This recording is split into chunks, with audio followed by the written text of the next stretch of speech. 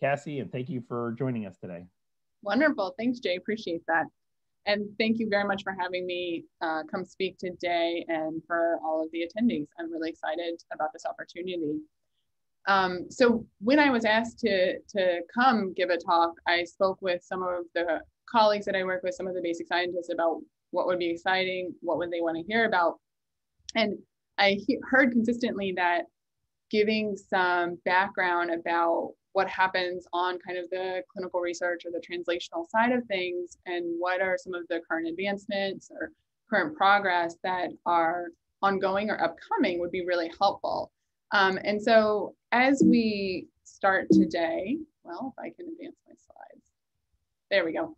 I'm going to start out with a general review of some of the historic clinical trial designs that have been used in both pediatric and young adult central nervous system tumor early phase clinical trials, but also historic clinical trials. And then I would like to move from that point into an introduction of some of the contemporary trials where we're building on precision-based approaches, novel delivery systems, and then moving into some of the target validation efforts that we're more and more incorporating into our trials. And then lastly, I'll close out with some of the upcoming or ongoing clinical trials that are using more innovative biostatistical designs, new novel therapy combinations, and then more robust biospecimen collection that ideally we will turn back in to additional advancements in how we're treating children and young adults with central nervous system tumors. So just to get us started off, as I said, I'll just give a brief overview of historical clinical trial designs. And I start with that because I do think it is important in terms of the context of where we have come from in bringing new therapies to this patient population and where perhaps we should be going. Some of the pitfalls that I believe we should be closing the gaps on and how we're aiming to do that. And so I'm starting off with a very rudimentary figure of what we consider one of the most tried and true and standard clinical trial designs when we think about an early phase or a phase 1 clinical trial. And that is this 3+3 design. And some of you may be very familiar with this. And certainly many publications have reported that it's used in 96 to 98% of early phase or phase 1 clinical trials for novel therapies and specifically for cancer directed novel therapies.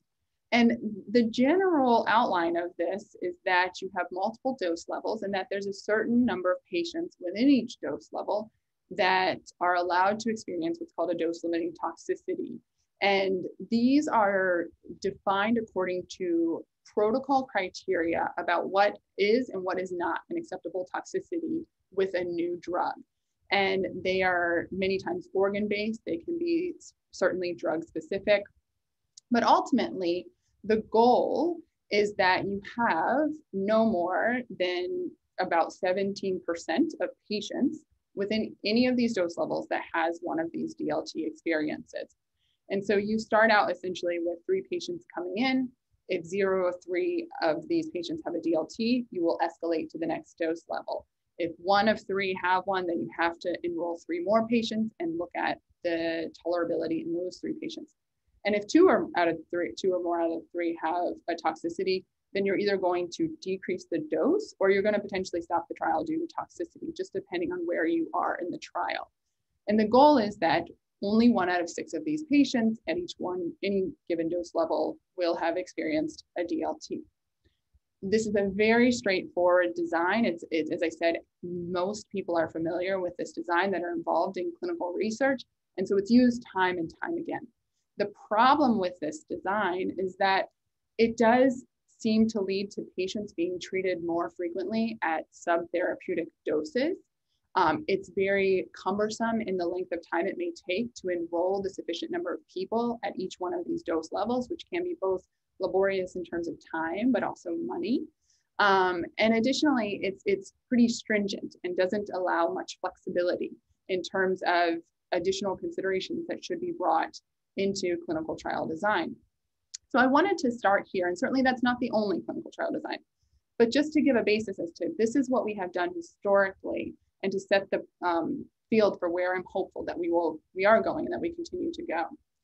The other part about historic clinical trial designs that can be limiting is a single drug approach. And certainly the point of a phase 1 trial is to assess toxicity and safety. But the problem with that is that most of our high-grade malignant brain tumors in particular are not driven by a single mutation that can be targeted with a single agent. So intrinsically, a single agent approach is going to be limited. And I use this figure here on the right.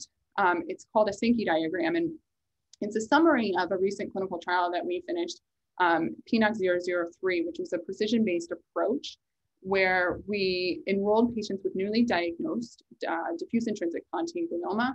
We performed a biopsy, and then based on molecular sequencing, we selected up to four FDA-approved drugs to treat them with after completion of radiation therapy. And what you'll appreciate is that the patients on the left obviously are an N of 1. And then as you move through the right side to the right side of the Sankey diagram, you can see with all of the overlapping lines, the variety of alterations that each one of these patients actually had, and the number of agents that were potentially selected to move forward with a combination molecularly based approach. So this is really just a glimpse into how we need to be more thoughtful than just single agent designs. And certainly, again, single agents are helpful in terms of investigating the initial safety, but we need to be more facile in terms of rapidly translating. Once we've confirmed that safety, what are the next steps in thinking about combination therapies or ways in which we're delivering the drug, et cetera. Some of the challenges that we face in these types of multi-agent designs are sometimes convincing industry partners to come along with us in that. And that is many times driven by the fact that certainly if you have a drug that proves to be toxic as part of a combination, it can negatively impact that drug as a single agent.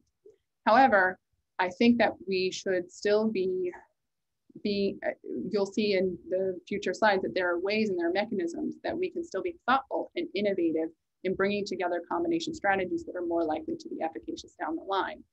And certainly the approach of a single agent and a single target also does not accommodate for resistant mechanisms that may develop in these diseases, activation of alternative pathways, and then also potential for additive and synergistic effects. And then the next thing that I think is really important when we think about designing clinical trials for central nervous system tumors is the barrier that is imposed by us through the blood-brain barrier system. And this is an intrinsic barrier between vasculature and the central nervous system space to intrinsically keep out things that are harmful or injurious to the brain and the spine. So evolutionarily, it makes perfect sense as to why something like this would be in place. However, when you have a cancer that is concentrated within the brain or the spine, it's also very good at keeping out effective therapies. And so one of the ways that we have had gaps historically is that we may decide a drug is safe in a phase 1 setting and we move forward with it, let's say in an efficacy phase 2 environment, and we fail to see impacts in our overall survival or our objective response rates, whatever endpoints may be. But we're not necessarily always asking ourselves, why is it failing? Presumably, if we brought a drug to a clinical trial, that's because we had good evidence from a lab and preclinically that this drug was working and that it had promise. But perhaps we get to the clinical setting and that just does not fully translate. And we need to be thoughtful about, is that just because it is not hitting its target? Is it not causing downstream effects? And then certainly the figure on the right-hand side of the screen is a simplistic pathway model of, for instance, a low-grade glioma tumor and the pathways that are frequently altered in low-grade gliomas. You can see that there's potentially different pathways. There's different layers of this pathway that are going to be necessary to get to the point where you're having tumor transcription, growth, proliferation. We're fortunate with the RAS pathways and potentially with low-grade gliomas that we have targeted agents that have been proven to be efficacious. However, when you're outside of this space where you don't have an effective agent that translates well and you suspect it should be targeting a specific component of a molecular pathway that we know is active, we need to be asking ourselves, At what point is it failing? Is it not hitting its target? Is it not causing downstream impact?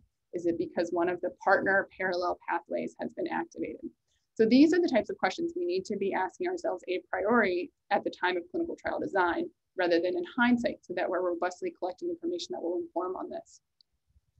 And then the last point, but certainly not the only other pitfall in historic clinical trials, is that when we translate drugs to the clinical setting, we are finding that perhaps they're based on preclinical models that may not necessarily completely align with clinical reality. And I use the PNOC-003 cohort again, and that is because as part of this trial, we certainly collected tumor and we performed sequencing to identify a clinically relevant treatment approach. But in parallel, and from an exploratory standpoint, we also aim to develop cell lines, and we subsequently sequence those cell lines. And you can see across these 3 specific patients that certainly we have some overlapping key driver alterations, but then separately, there are a multitude of unique alterations that were either not present in the primary tumor or vice versa, not present in the cell line and present in the primary tumor. The reasons for this could be many, and such as heterogeneity in terms of the part of the tumor from which the cell line is being grown versus being analyzed for the clinical setting. It could be the multiple passages that cell lines go through in the lab and they pick up alterations along the way. But I think until we start to understand these potential deficits, we are going to continue to hit hurdles in efficacious translation of effective agents. And so these are just the types of questions that we need to be having in our minds as we start to advance our clinical trial expertise. And so the next phase of the trial, as I've kind of reviewed some of the common shortcomings of historic phase 1 designs in hopes that we can build on these pitfalls and ultimately lead to more successful therapies and better outcomes for our patient population, I'd like to introduce some of the contemporary trials that are using more precision-based studies, novel delivery systems, and potentially target validation studies. And I'm going to start this out focusing on diffuse intrinsic pontine glioma, which is now more commonly grouped under a diffuse midline glioma diagnosis. And the reason I will spend a fair amount of time focusing on this disease during the talk is that we have now investigated this disease or this tumor for decades and have failed after multiple trials to have a clinical impact and to actually come together for a clear standard of care therapy for these patients that leads to better overall survival. And these tumors are based within the brainstem. They are very intrinsic and infiltrating around just surrounding structures. And so they cannot be easily resected. And so we have to rely on other ways to treat and reach these tumors than we have historically. And so again, circling back to the PNOC-003 study, this is a broad overview, and I'll go into the next couple slides where I talk about the ways in which we were potentially successful and the ways in which we can still build on this trial. But essentially, this was a trial directed at children and young adults with newly diagnosed DIPG. They had a radiographic diagnosis that was consistent with DIPG. They were eligible for a biopsy, and they underwent said biopsy with tumor collection that was subsequently put through whole exome sequencing and RNA sequencing, and then a multidisciplinary molecular tumor board that utilized a drug matching algorithm to come up with this multi-drug approach. Separately, we completed exploratory aims where we aimed to develop xenograft models of cell lines, circulating tumor DNA was collected, and then we also ultimately performed whole genome sequencing. And then the patients from the molecular tumor board results, or recommendations rather, were able to undergo radiation as per standard of care, and then continue this agent on the back end, or the multiple agents on the back end. So I start out with a toxicity table that we saw with this trial. And the reason I wanted to move on to that is because we brought together agents very commonly in this trial that were not previously or not robustly combined. However, we saw very few patients that had severe toxicities to the point of grade 3 or grade 4 toxicities. And when they did occur, they were frequently hematologic toxicities that didn't necessarily require an actual intervention other than monitoring or maybe making some dose adjustments to accommodate for that. So I really think that this approach speaks to the potential support of bringing together multiple agents and potentially targeting these hard to treat diseases from multiple different directions, as opposed to kind of single agent approaches. The caveat to this story is that although this study was not powered to identify a difference between patients that did or did not follow our molecularly recommended tumor board treatment plans, we did not overall find a significant impact of this approach. And that was both when we compared those two cohorts side by side and also when we looked at historical controls and the outcomes of this patient population.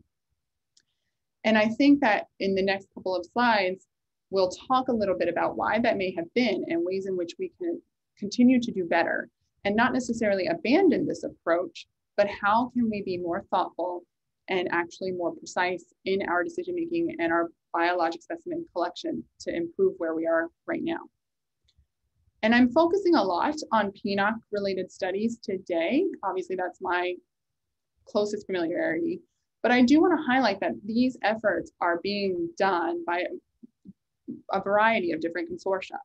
And so, for instance, there around the same time that the PNOC-003 study was going, another collaborative group was doing the DIPG back study. So, and this is the DIPG biology and treatment study. So this study was a multi-institutional approach. They also used a biopsy approach and then subsequently a basket design. And what that means is that when patients demonstrate a specific marker, that they get put into a basket of a certain treatment. And so for this treatment, essentially patients underwent standard radiation with bevacizumab, and then based on their biopsy results, and if they had an MGMT promoter methylation positivity or an EGFR expression or neither, they would get stratified to bevacizumab with erlotinib if it was EGFR positive, or temozolomide if it was MGMT promoter methylation or a combination thereof. And I think that the point of this is that there are a number of ways in which we could potentially be thinking about bringing together these different types of precision-based approaches. But perhaps what's even more impacting about the combination of these studies that were done independently is the safety and tolerability that was also seen with these biopsy approaches. And I think that that's paramount in making progress as well, because for many years, we avoided biopsying these pontine lesions because of the concern for safety or surgical risk. But I think by looking at these multi-institutional biopsy-driven studies, even with this intricate anatomic location where we saw overall low rates of surgically related toxicity, it really shows us that in the right setting, in experienced hands, we can successfully get tissue and potentially collect biologic specimens that ideally we will grow from and expand our success. Similarly, while these previous trials were going on in the US, there is a separate BioMedi multi-institutional effort. And this is the Biological Medicine for Diffuse Intrusive Pontine Glioma Eradication that has been going on throughout Europe. Very similarly to the DIPG BATS study, in that these were biopsy-driven tumors or biopsy-driven trials, and looking specifically for markers, including a PGGFRA amplification, an EGFR overexpression, or PTEN loss. And then within these markers, they were stratified to receive a certain drug. And all of these were combined with radiation and then continued as monotherapy post-radiation. Unfortunately, the trial was closed to futility because it was not able to meet its primary objective in terms of outcomes compared to historical controls. However, the group is now using this information, as I'm hoping to convince you guys that we need to be doing more readily, to inform their next phase of BioMedi trials. And then I did spend a lot of time talking about DIPG, and this isn't necessarily a phase 1 approach, but I want to extend that this approach in terms of a molecularly risk stratified therapy selection should not necessarily be unique to just DIPGs or gliomas, but certainly there are other groups. The St. Jude's team is currently enrolling on SJME12, which is a clinically and molecularly risk-directed therapy for medulloblastoma based on some subgrouping from Wnt positivity, sonic hedgehog positivity, or non-Wnt non-sonic hedgehog. And essentially based on these markers and risk stratification profiles, patients may or may not be eligible for reduced dose craniospinal radiation, combination with a targeted therapy like vismodegib in the setting of sonic hedgehog active tumors, or combination with novel chemotherapies like a gemcitabine combination, a pemetrexed combination. And the other part about this that is thoughtful in that this study incorporates things like aerobic training and neurocognitive remediation. And the reason that I bring that up as well in terms of our design and information is that we want to add to these kids' survival, and we want to be collecting biologic specimens and biologic information from them as well.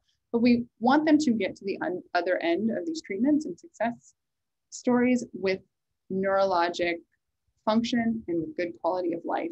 And so these types of information points also are more readily and more commonly being incorporated, but certainly should continue to do so, so that we can utilize all of this information into designing better trials for these patients. So the next point that we had talked about was not just kind of how do we think about different combinatorial strategies, how do we learn from molecular information that we've gained from these tumors over time, but also how can we get through the blood-brain barrier, and how can we think about novel drug delivery systems for these patients. And one way in which we've started to do that is utilizing convection-enhanced delivery. And so what convection-enhanced delivery provides is a mechanism to bypass the blood-brain barrier and provide very high dose concentrated amounts of drug while avoiding systemic toxicities that you would get by giving your drug by mouth or through an IV. And so you have a catheter that's placed directly into the tumor. Specifically for the next couple of trials, I'll discuss, it'll be within the pons, within a DIPG. And it utilizes a very slow, long infusion of drug where you get bulk flow or fluid convection throughout the tumor via a pressure gradient. And so it facilitates a very uniform concentration of drug throughout the target volume. There are two most readily used systems for this, a Renishaw system and a Brainlab system. A Renishaw system is almost similar to a port in that it permanently implants a catheter with up to 4 different external line systems so that you can give drug delivery in an outpatient clinic and just basically hook up drug directly to that port that's kind of exposed outside of the scalp. In contrast, and for the studies that I'm going to go on to describe for PNOC-009 and PNOC-015, we used a non-permanent catheter system that was taken in, that was put in and taken out every 4 to 6 weeks. And there are pros and cons to each, but some of the benefits of the Brainlab system, as you'll see, I think, are that you're potentially able to reach different areas of the tumor each time. The caveat is that the patient is going back for an invasive procedure every couple of weeks. So within PNOC-009 and 015, the 009 utilized liposomal irinotecan, and this is building on some of the information that we had collected, for instance, from our 003 cohort, where we saw topoisomerase 1 was frequently overexpressed in these tumors. And then alternatively, 015 used MTX-110, which is a liquid form of panobinostat, which is very common, or I shouldn't say commonly, has gained in recent years a lot of excitement because of its potential targetability for the most common alteration seen in these diffuse midline gliomas, histone 3 K27M alteration. And so one of the things I want to point out in terms about these novel drug delivery systems, and one of the benefits I think of the Brainlab system, and certainly the system and the trial that we had put in place here, is that we did real-time imaging and we co-infused with gadateridol with each one of these treatments. And you can see the 4 pictures on the left are one patient, and the 4 pictures on the right are another patient. And each time we were potentially able to go in and target a different region of the tumor with a different entry point. And this is just another example of that. And ideally, these are the same kind of cuts, but with different treatments and different entry points. And you can see that the distribution of the gadateridol, which we anticipate is similar, or somewhat of a reflection of the drug distribution. So it's slightly different each time. And that allowed us to review where the drug was going in both post-treatment, where it had gone, and then subsequently plan for the next treatment such that we were able to target areas that were not previously treated. And certainly we were also able to potentially manipulate the catheter in the operating room if we needed to, if we were not getting good coverage, or if there was any issues with the drug distribution. So that does allow some flexibility, and again, allows us to give a really concentrated amount of drug directly to the tumor. So the PNOC015 with the MTX-110 compound is currently closed due to accrual. But what we have found is that generally it was well tolerated, despite the fact that it was an invasive procedure. And we had several patients that actually continued on therapy for up to or over a year. And one patient in particular had 8 cycles of CAD treatment, and it was very tolerable. And certainly we gained more experience as well with keeping patients or waking patients up even and finishing procedures in the ICU with them awake. One of my favorite stories is a patient was actually getting infused with drug while he was taking his online classes at school, and did not seem to slow him down even a little, which was fantastic. Additionally, we've started to look at some of the survival curves, and I say this somewhat with caution, because we do have early signs of preclinical promise when we look at these survival curves, but this data analysis is ongoing, and we need to look at other confounding variables like reirradiation or other treatments that patients got when they came off this therapy. But I think what we tended to see was that the tumor would recur outside of the treatment field. And certainly I think one of our biggest issues about treating DIPG in particular is actually getting drug into the target and getting control of the primary tumor. So this perhaps is showing us that maybe this is a mechanism that we can utilize to get control of primary tumor. And we need to be thinking about other therapies that can either be propagated outside of the primary tumor site, like an immune-based therapy, or systemic treatments that can be given in collaboration with CED to get local and distant control. So the last trial or types of trials that I just want to talk about in terms of things that we have recently done or are in the process of completing in terms of building on historical trials are the target validation studies. And this circles back to the question of knowing why or how a trial or a drug might fail. And so specifically, we are undergoing a target validation study with a drug called fimapenistat, and it's a combination HDAC and PI3 kinase inhibitor. And it's building on some of the preclinical work done by collaborators where it showed clinical promise with both potentially TIPGs, high-grade gliomas, and medulloblastomas.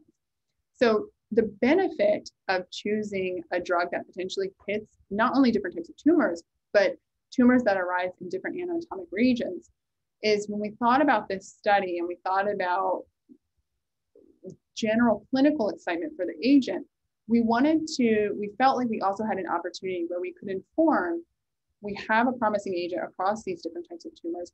Can we collect information that tells us, is there a different anatomic distribution or drug penetration within the central nervous system space based on diagnosis and based on anatomic location? So for this trial, we've designed it such that we actually give 3 doses of drug before a standard of care biopsy or surgery. And then we take out tumor and we actually look for the amount of drug in the tumor. And our primary endpoint here is not necessarily survival. It's not a safety standpoint, but it's truly the amount of patients that have measurable drug in the tumor. Because we want to know, not only is this drug getting potentially going to be efficacious, but if it's not, we want to know why. Is it because it's just not getting tumor? And before we throw out a drug, we want to make sure we're actually answering the question of why it's failing. And are there ways in which we can be thinking innovatively about bypassing that? Further, we talk a lot in contemporary trials about the potential for biomarkers. The caveat about biomarkers is that we don't necessarily robustly or haven't historically robustly collected information to readily inform what is a true effective biomarker. And what I mean by that is if either we don't have a clinical biomarker from a clinical specimen, or we don't have it correlated with a clinical outcome. So we might perhaps see a pathway marker in the lab, but it's a little more nuanced than to collect that from a patient post-treatment and then tie that back to clinical outcome. So in working with collaborators and specifically with Dr. Rob Wexler-Rea, we did some proof of concept work to look at if we could isolate pre and post-treatment tissue treated with pemipenestat if there were changes in acetylation and phosphorylation. So both ideally downstream targets of this drug. And what we found is that we could actually measure differences or changes over time, either from treated tissue as compared to historical controls, or in the setting of this trial, ideally we'll be using archival pre-treatment tissue and then treated tissue. And we're now collaborating with Dr. Sriram Benetti at University of Michigan as well to utilize some of the IHC acetylation quantification techniques that he's published on. And so again, not necessarily saying these are going to be definitive biomarkers of effect for the drug, but at least we are collecting the information in a way that ideally we will help inform or understand if a drug is getting in, is it causing its downstream effect, and is that translating into a clinical impact? And so as I finish up the talk, I want to spend some time moving on to upcoming or ongoing trials that are utilizing innovative biostatistical designs, new therapy combinations, and more robust and informative biospecimen collection. And so from a contemporary biostatistical design platform, there are a number of new approaches out there. And I won't pretend to be a biostatistician, but I think it is important that we enter in as clinical trialists with the thought that we need to not only be novel in terms of what drugs we're coming in or bringing into trials or how we're delivering them, but also in our actual statistical design. And we need to be partnering with our biostatistical colleagues to help us be thinking about this so that we're not treating an excess number of patients at some therapeutic doses, or we're not taking 5 years to complete a trial because we're having to enroll more and more at each dose level escalation. So some of the 3 approaches that I list here include a Bayesian design, which is a Bayesian optimal interval design, an accelerated titration design, and then adaptive designs. So the accelerated titration design has a lot of benefits in that it does allow intrapatient dose escalation, which is not necessarily practiced in a 3+3 design. It also allows potential entry of additional dose levels and ideally treats less patients at subtherapeutic doses. In an adaptive design, you have potential to have multiple arms of a trial kind of enter in or fall out based on a priori statistics, such that certain arms kind of can continue along if they show that they're being efficacious, while other arms can fall out if it looks like they're not meeting a statistically relevant cutoff or clinically relevant cutoff. Additionally, the adaptive design, in the process of performing it, you can actually accumulate real-time data and feed back in to the conduct of the trial. And the Bayesian design, I'll circle through via the diagram here because I think it's easiest to understand. So you can look at this quickly and think, oh, it looks very similar to perhaps a 3+3 design. But what's interesting about a Bayesian design is that you have some flexibility and it actually follows superior operating characteristics so that you have a continual reassessment method, basically. And so you can set your target toxicity rate. So you'll remember that the 3+3 design, we have a very stringent toxicity rate of anything, above basically 17% would potentially get ruled to be too toxic. So here, depending on how stringent you want to be in your criteria, you can set the toxicity rate. And then based on that toxicity rate, a patient and a cohort size can potentially be adjusted, and a patient may actually de-escalate or escalate based on kind of the toxicity rate at a current dose. So, and similarly, you can, as I said, have intrapatient dose escalation potentially, and then you would have the option to enroll smaller numbers, even N of 1 at your lowest dose levels. So again, the goal is to potentially be more flexible and move through the subtherapeutic dose levels more rapidly than would otherwise be available. The adaptive design, as I said, is more of utilization of real-time information in terms of actually finding out if an arm is successful or if an arm is futile, and feeding that back into the conduct of the trial. So rather than design, conduct, analyze, it's design, conduct, review, change, keep going. So you have this potential to really kind of inform in real time multiple different therapeutic interventions that may be coming in or falling out based on efficacy. And I think a significant representation of kind of bringing a lot of the stuff that I've talked about here today into a successful clinical or translational effort is the efforts of a multi-institutional, international, multiple collaborator effort called the DMG Act. And essentially, the DMG Act is working to bring together multiple laboratories, academic institutions, basic scientists, clinical researchers, and form robust preclinical pipelines that then can rapidly be translated into an adaptive clinical trial platform, such that we're able to have this kind of efficient circle where we're having preclinical analysis to identify drugs to bring into the clinical space, we're collecting biologic specimens, and then feeding that back in. And then on the clinical trial side of things, we have this adaptive platform design where we are also in real time making decisions about whether or not a drug makes sense to continue with or to drop out. And the benefit of all of the preclinical collaborations that we are working alongside is that we're doing in vitro and in vivo correlative studies. We're utilizing computational biology specialists, proteomic specialists, functional genomics, drug screens, et cetera. So really bringing together this multifaceted expertise and multifaceted approach to find a solution for one of the most difficult to treat pediatric cancers out there. So similarly to how I was talking about some of the pitfalls of our preclinical models or potential pitfalls, we are also casting a broad net in this DMG Act approach, where we're utilizing a variety of different preclinical models, and that could range from organoids to orthotopic PDX models, and most recently, these novel zebrafish models. And I want to spend just one slide talking about the benefit of this zebrafish model.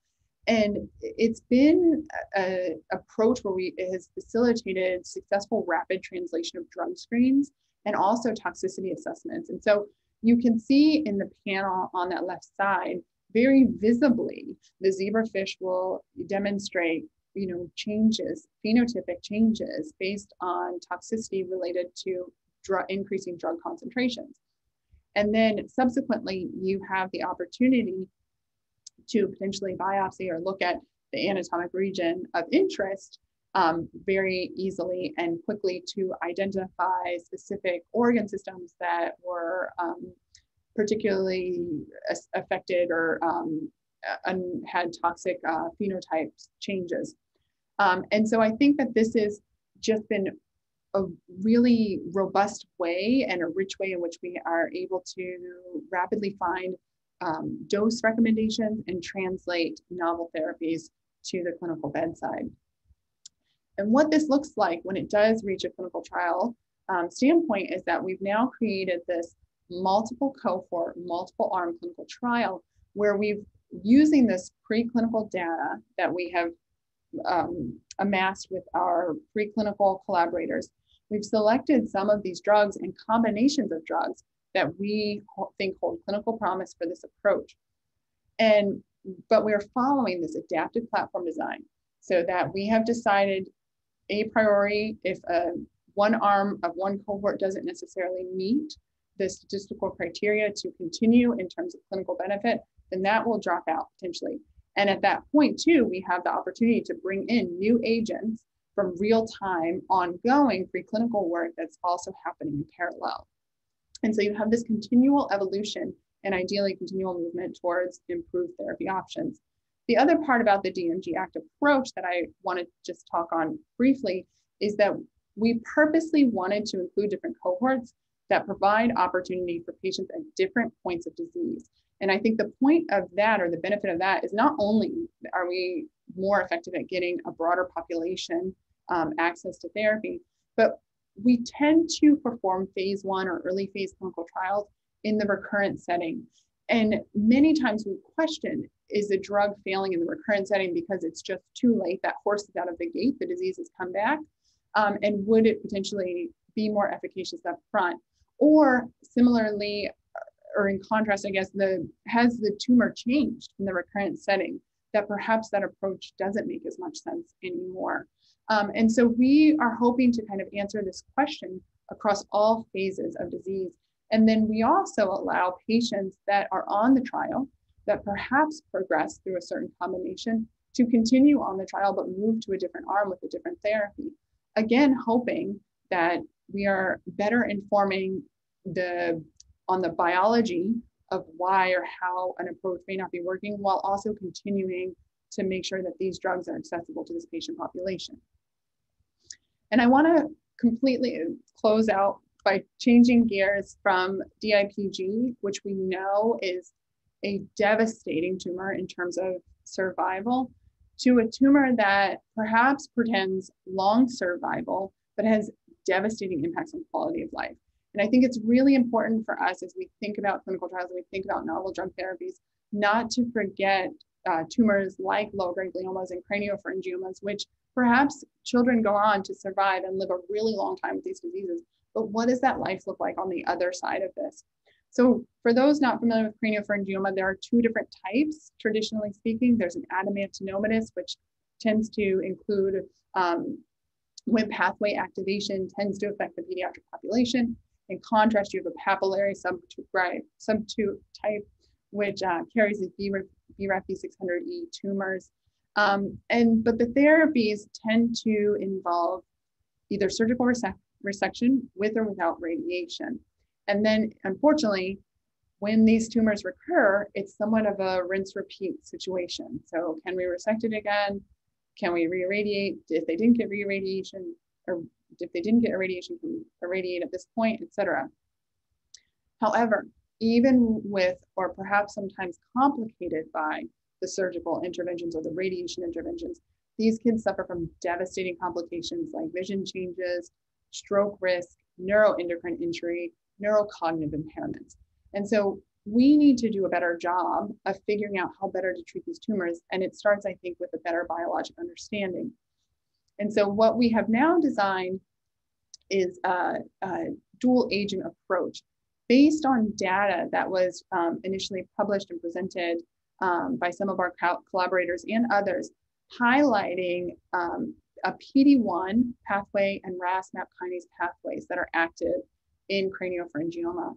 And specifically, both of these pathways are potentially targetable with commercial agents.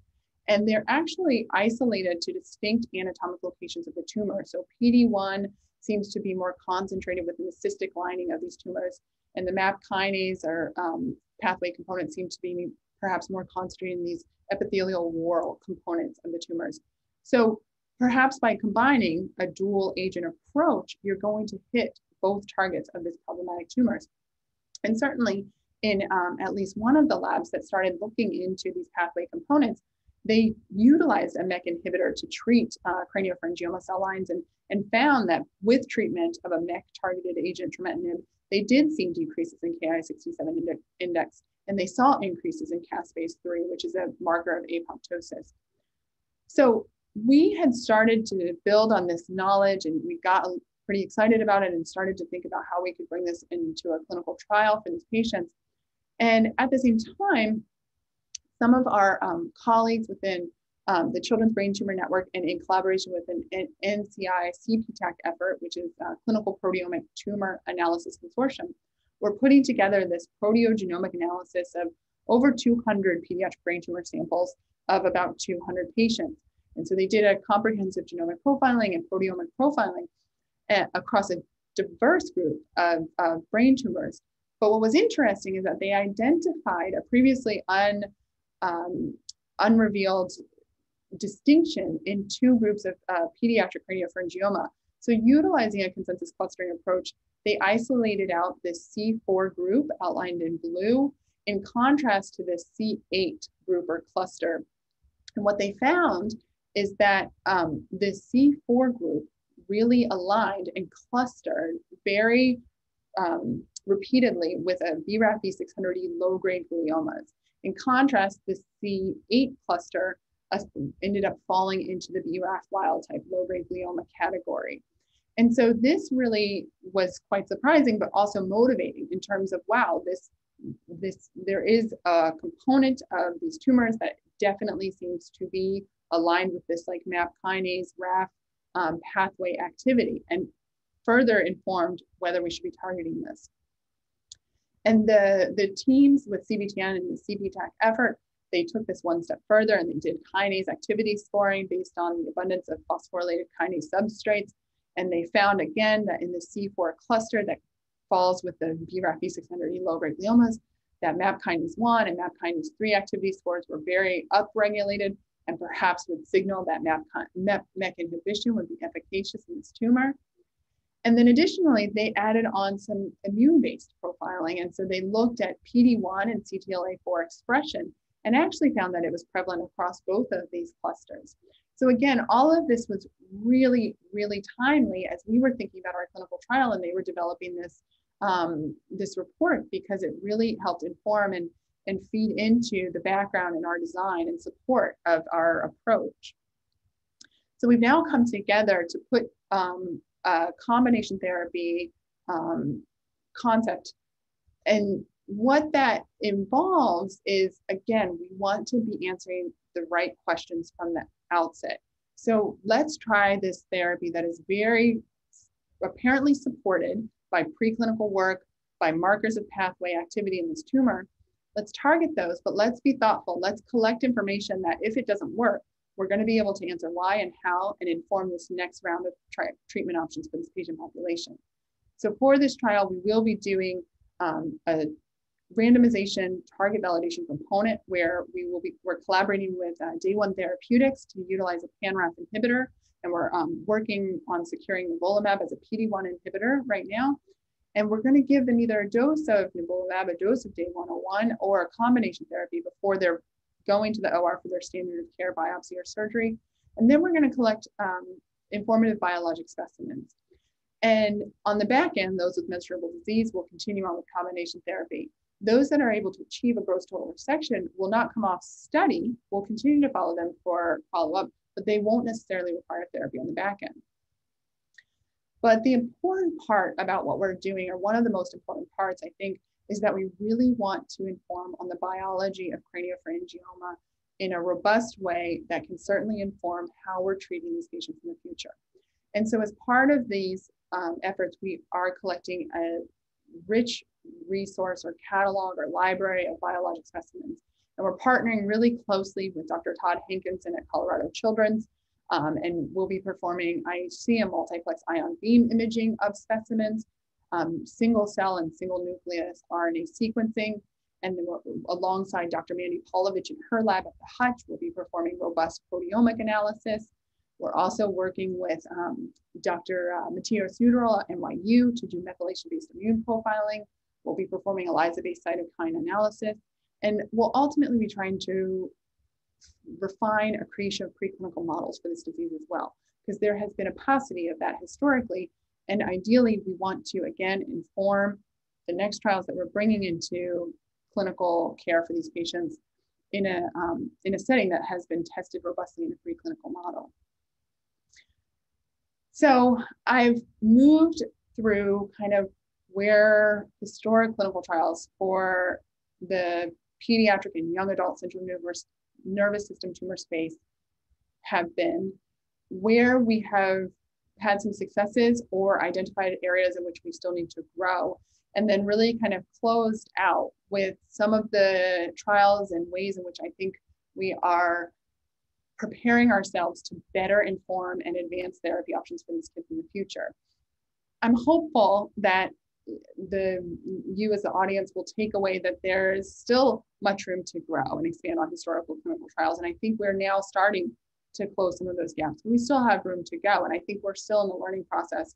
And I want to encourage investigators, don't just think about the drugs we're bringing into space or how we're delivering the drugs or combinations, but also let's be thinking about biostatistical designs. Let's collaborate with our biostatistical experts. And let's be thoughtful, but perhaps not so timid when we're thinking about novel combination therapies. And I think our patients and our families, they would like to see, they obviously are always anxious to be aggressive. So let's force ourselves to potentially also be uncomfortable in thinking about ways in which we should be innovative. And perhaps we'll find that the benefit will ultimately outweigh the risk. And then lastly, I think in many ways we have room to expand from a historic paradigm of limitations in biospecimen collections.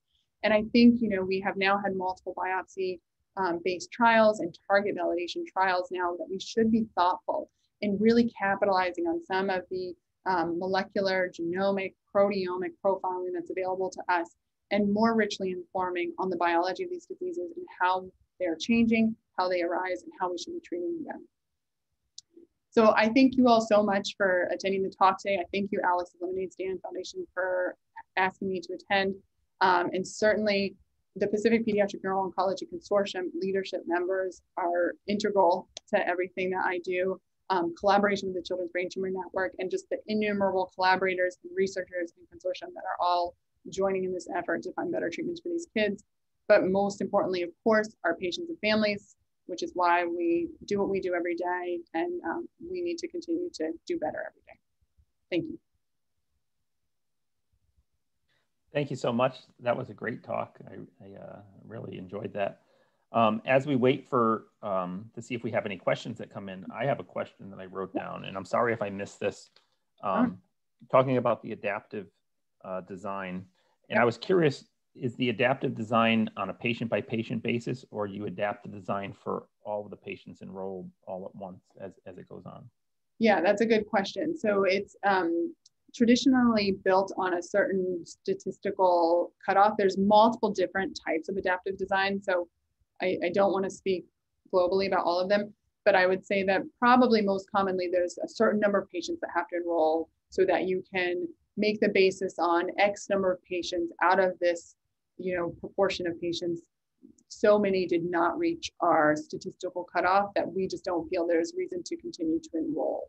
And so you still do need to enroll typically X number of patients to have some initial information to then feed back into the trial itself.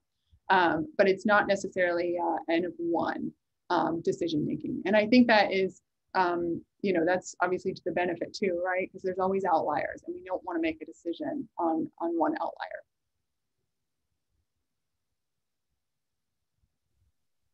Right. Okay. Thank you. First question that has come in says, thanks for the great talk. Could you briefly comment on the process of drug administration and the blood-brain barrier in the zebrafish model? Oh, that's a really great question. I would have to defer to my preclinical colleagues on that, because I'm not actually sure what the exact method or technique is. If that person would like to reach out to me, certainly I can put them in contact with the right people that are actually doing that in the lab. I'm sorry, that's a gap in my own knowledge. And we will connect the two of you. Jen, if you could take this person's name down, and we can connect you guys. Absolutely, yeah. The next question that came in, it says, thanks for the talk. I'm not very familiar with clinical trials with the drop the loser method. How do you report the results so that other researchers can use that data, even if it's not statistically significant? Got it. So in terms of, obviously it's always hard when there's not like an actual dialogue for clarifying questions, but we can allow this person to talk if you want. Sure, it might make it easier. I just want to make sure I understand the question correctly. Okay, amazing. I've never been unmuted on a group thing before. So go ahead and ask your clarifying question, please. I think that's you, Cassie. All right. I was trying to move around the screen. So when you say statistical significance, so are you assuming, I guess, that we are not reaching like a statistical significance in terms of making the futile decision?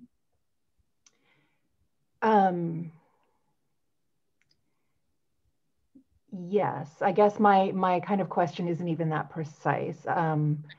It's more that if if we don't follow something out all the way, then maybe another researcher who's kind of coming across that data and is interested in that treatment in this context, but has another take on it, they might not have, they'll be interested in your result, even though it hasn't kind of potentially played out all the way since you then changed to a different potential treatment. Right, right. And that is the mechanism you're like of the kind of winner takes all almost approach, I guess, or like pick the winner. Because we're always going to be picking the one that's kind of marching along above the others. So I mean, certainly the data in terms of kind of the proportion and the levels of futility, like that obviously gets published, and that information would be readily available. I don't know if that answers your question. At the end of the study. So even if arms fall out, like that would still potentially get reported on in some method. Cool, thank you. Yeah, and usually, like, we try to, of course, design these as well so that we are potentially making them feasible numbers, but also like clinically relevant numbers as well. So we're not trying to prematurely make decisions as well in terms of when we're working with our biostatisticians. We're thinking what's a clinically relevant cutoff, but also what's feasible, like how many patients can we realistically enroll and do this study in a timely fashion. Thanks. Mm-hmm. Well, that brings us to the end of our hour.